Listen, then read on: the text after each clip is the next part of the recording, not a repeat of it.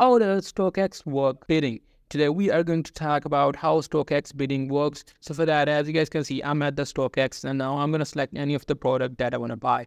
Now, while clicking on the product, you will be able to see that, as you guys can see, this is the last sale. So last sale for these shoes were made in about $134, and you have to place a bid for how much you are willing to pay for these shoes. If the seller, likes your bid, he will sell you this product. If someone has better to offer, he'll definitely go for that bid.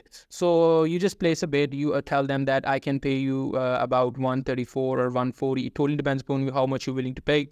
You let them know. After receiving your bid, the seller decide if he wants to sell it to you or not. So that's how the bidding works in StockX. Hope you guys find this video helpful.